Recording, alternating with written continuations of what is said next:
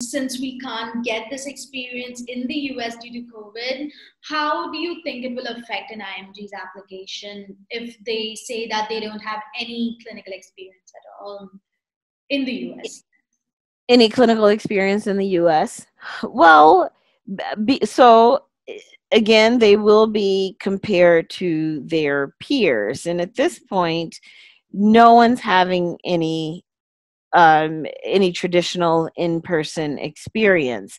So then they'll be compared to the peers who are doing telerotations, clinical experience, and so really you look at the you look at the application. It's like, well, this person's resourceful. They found a way to still continue their learning, their education, their exposure to the U.S. system during a time where they were clearly not allowed in, but they still found a way to gather that information and gather that exposure and interact and interface with American docs.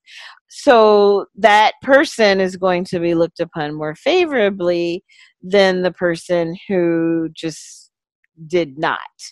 So the opportunity is there. Um, but whether or not that person was in the hospital, it does not matter. It does not matter. And honestly, we would be very suspicious of someone who's saying they were in a hospital of rotating during this time.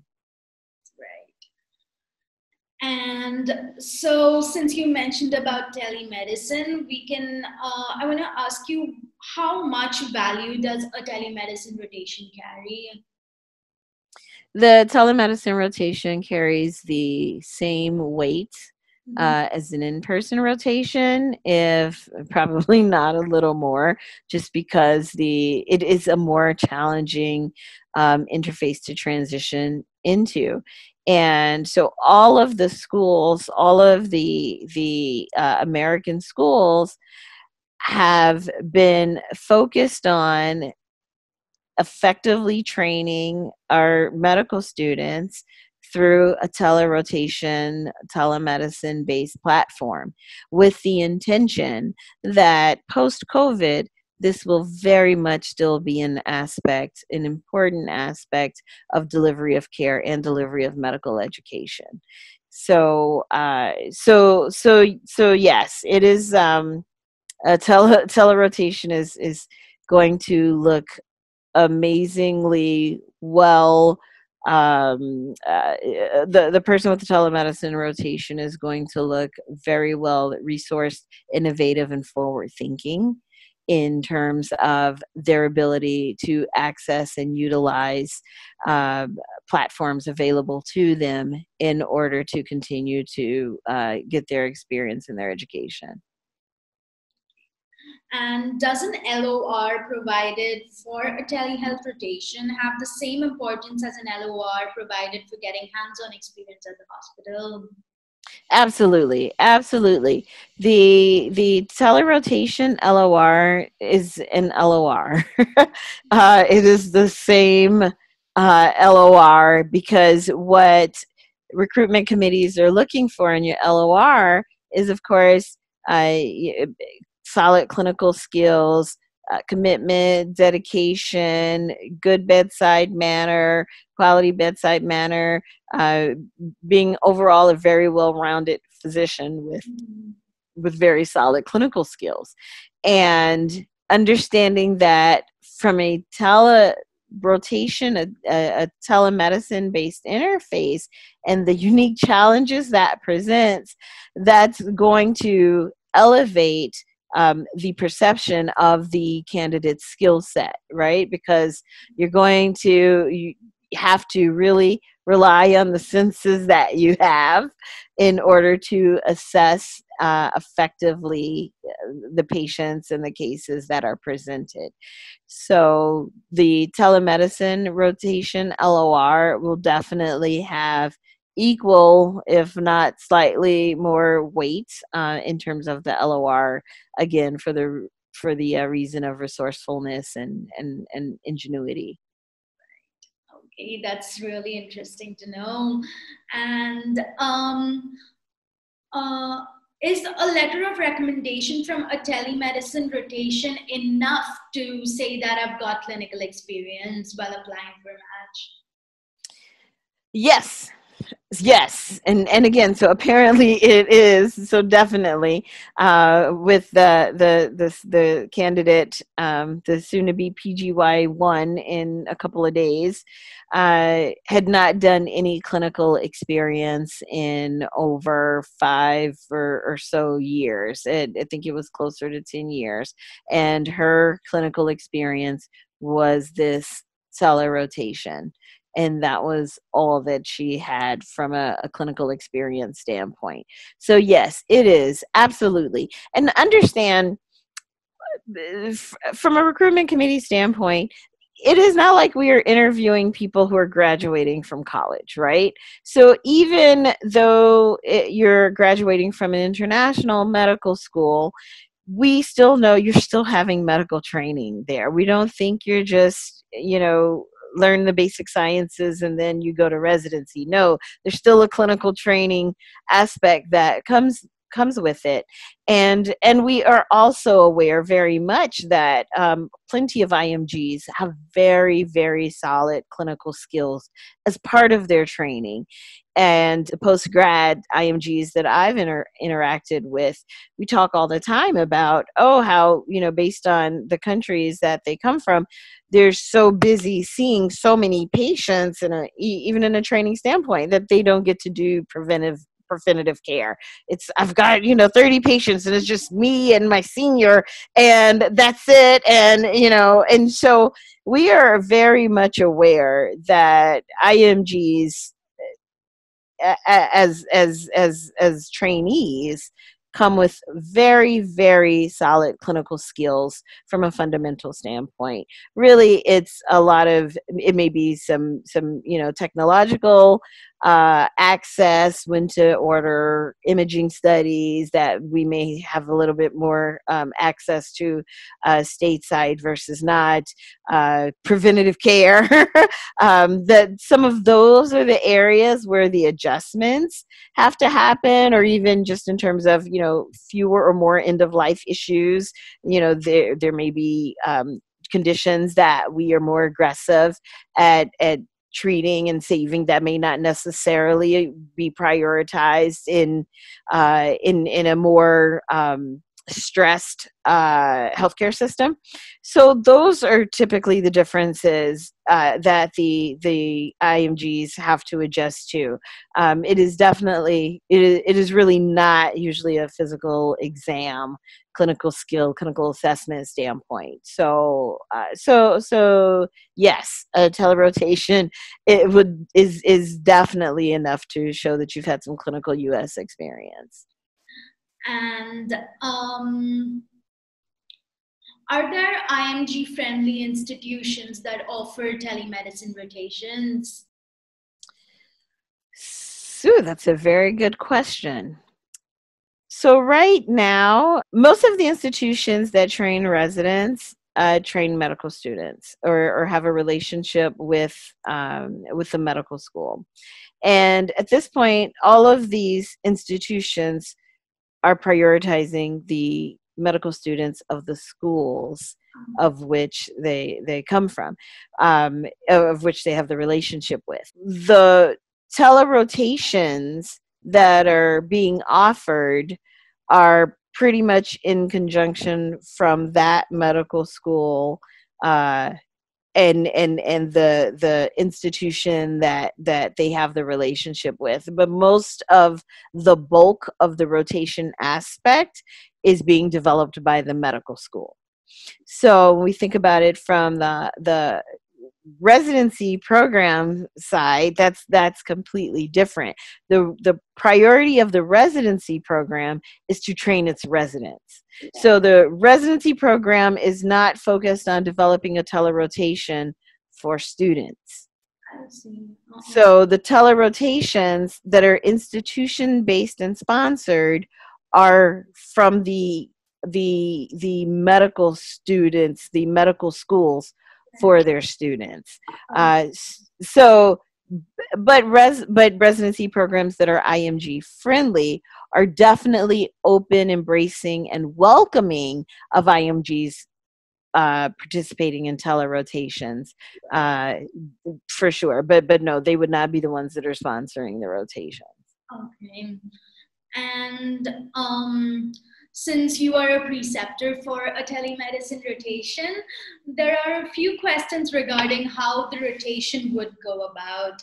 Yes. So, how many patients does a student get to see on a daily basis? So that certainly varies. So the delivery of the telerotation varies between, not only between specialties, but even between physicians. So there are some formats that will where there are opportunities to do interviews with patients from a telemedicine platform. There are some formats that include videos of patients that have been interviewed and or examined and walked through. And then there are formats that may just even include conversations over the telephone. Delivery of care side, as physicians, we have to be prepared to deliver this care through whatever device the patient has access to. So it definitely varies, and this is one reason why this is so exciting from a healthcare standpoint, in that we really are fashioning our way of delivering care based on the patient, what the patients need and patients access. Right. And is there an opportunity to interact with patients, or is it just a case discussion during your telemedicine session with students?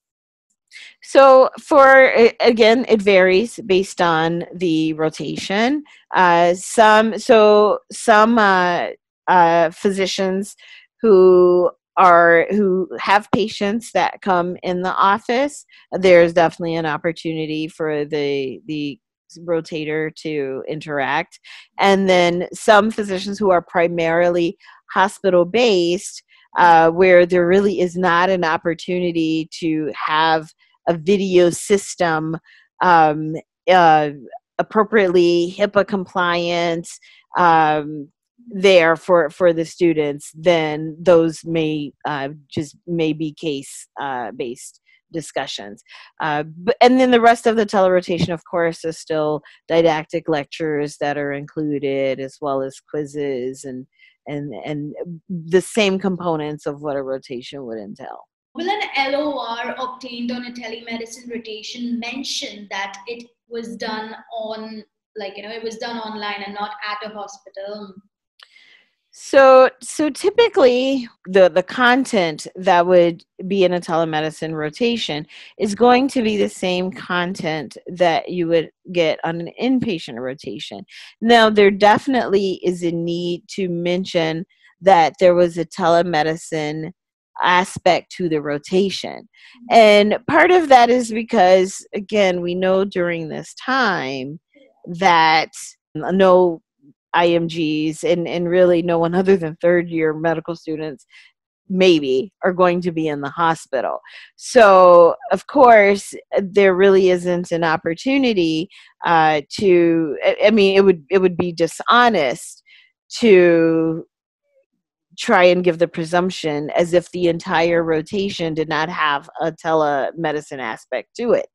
And that would also actually be at a disadvantage because, again, having a telemedicine rotation as part of the list of the litany of skill sets that you have to deliver care is certainly looked positively upon.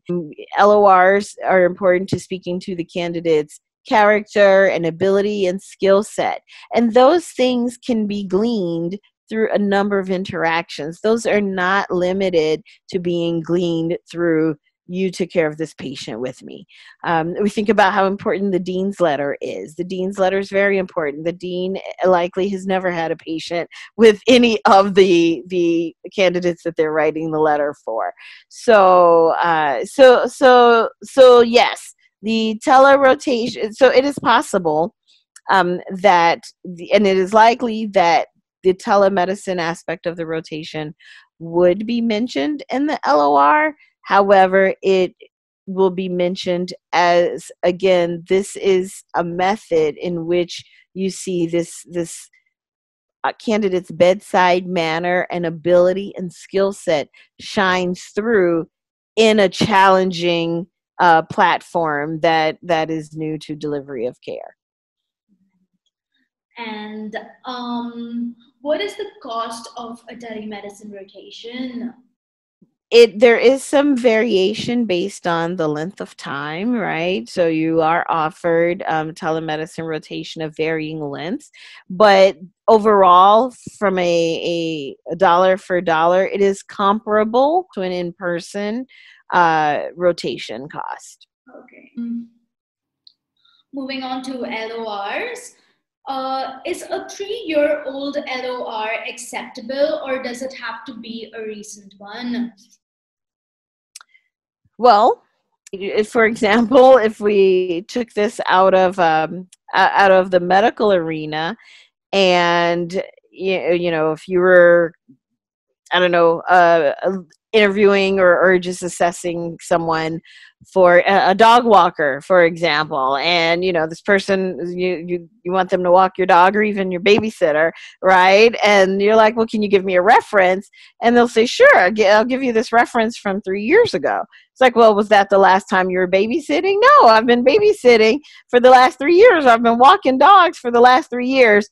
Yet you don't have a reference from any of the families that you have dog walked or babysat for in the last 3 years. That is not a person that is would be highly considered, because I want to know why.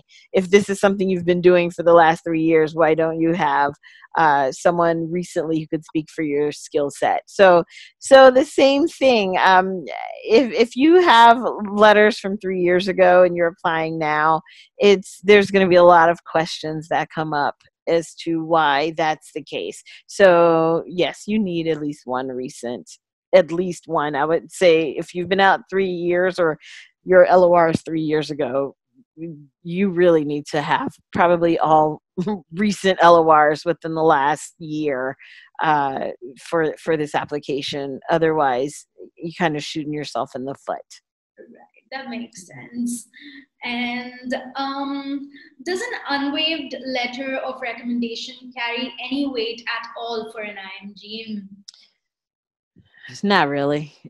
It doesn't. So whenever we see an unwaived letter, that just means, worst case scenario, the student wrote the letter and asked someone to sign it for them. So it doesn't. I mean, the whole concept of waiving a letter is basically, it's a trust factor and an honor code. And we would, the assumption is that you have requested a letter from someone who could write you a strong letter of recommendation, and that's how it should be requested. And the person, the preceptor, the letter writer, should be confident and honorable enough themselves to be honest as to whether or not they can write you a strong letter of recommendation.